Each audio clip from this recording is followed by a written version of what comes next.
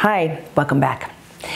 So we talked last time about the fact that your gut and your brain are connected, and that damage to your microbiome can leave you with some combination of IBS, depression, and anxiety. Now let's dive a little deeper and take a closer look at that process. You remember your magical internal ecosystem where all your gut bugs live?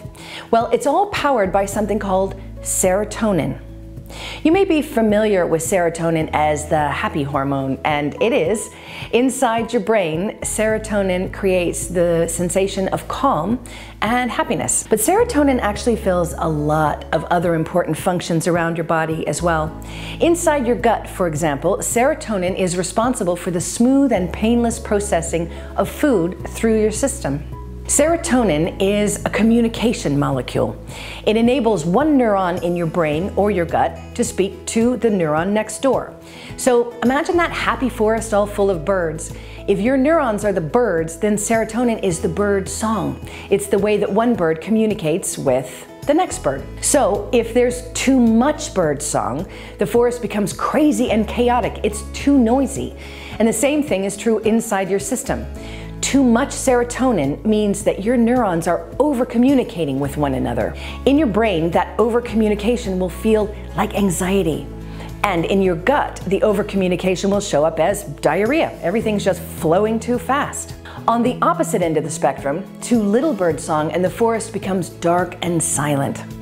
In your brain, too little serotonin means your neurons are under-communicating with one another. And that is going to feel like depression. Dark and slow. And in your gut, that translates as constipation. There's just nothing moving. We don't want too much serotonin, and we don't want too little serotonin. What we want is the Goldilocks solution. We want the amount of serotonin in our systems to be just right in any given moment. So, since serotonin is so important, where does it come from? Well, it's made by some very special cells inside your gut called EC cells. That's short for enterochromaffin cells. You can imagine the EC cells like rare, beautiful nightingales in the forest. They sing the most beautiful songs of all. Only 2% of your gut cells are EC cells, and these cells make 95% of your body's serotonin. They're really important. So a course of antibiotics, a virus, an infection, or a period of stress can damage those precious EC cells, and if they're damaged, they'll no longer be able to do their job properly and produce serotonin. That is disastrous, both for your gut and for your brain. Because no serotonin means no happiness and no smooth, painless processing of food inside your system. We call that IBS, anxiety, and depression. So what's the answer? How do we repair those EC cells and get them singing inside our system again? Well, the best way to accomplish this is not by taking chemical medications. Serotonin uptake inhibitors only work about 50% of the time. And if you think about your gorgeous natural ecosystem, you can understand why that is.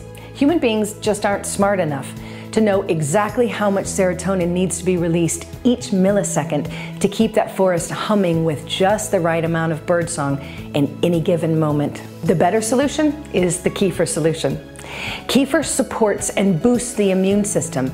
It actually repairs the damage and restores those EC cells inside your gut so they can begin to produce the right amount of serotonin again.